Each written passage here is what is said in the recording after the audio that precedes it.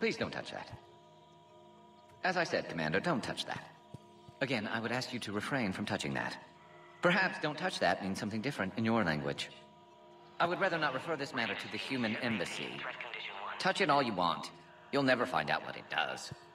Are humans really so deprived of stimulus that they must insist on touching everything? I'm afraid if you keep touching that, you risk a diplomatic incident. Further manipulation of that object is grounds for further admonishment. Really? You must stop touching that. Once more, the Solarian Union formally requests that you not touch that. Fine. If you are so enamored of that object, then I suggest you get your own feces analyzer. We've already been down that road. No more.